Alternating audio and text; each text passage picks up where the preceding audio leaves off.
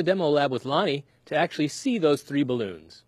So here's a balloon filled with only hydrogen, a second balloon filled with only oxygen, and a third balloon filled with a mixture of hydrogen and oxygen.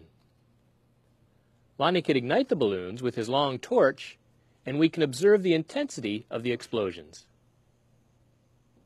First, Lonnie will ignite the hydrogen-only balloon.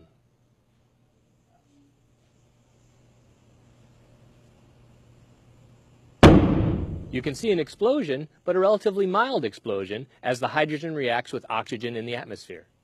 Here's the oxygen-only balloon. Well, that balloon more or less just popped. No real explosion there. Now, the hydrogen-oxygen balloon, that's a very strong concussive explosion.